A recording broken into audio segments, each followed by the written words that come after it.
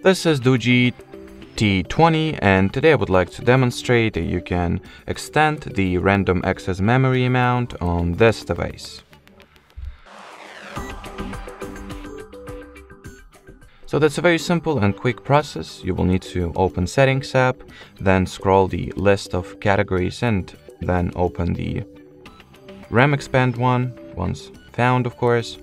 And at the RAM expand page, you gotta simply toggle on this switch and reload or, well, reboot the device in order for those changes to be applied, which you can do by holding the power button. And then once the power off menu appears, just go for the restart option. Then confirm your choice by tapping at the OK. And as I've already mentioned, once the tablet will be reloaded or restarted, the changes will be successfully applied and you'll get another additional 7 GB of virtual random access memory.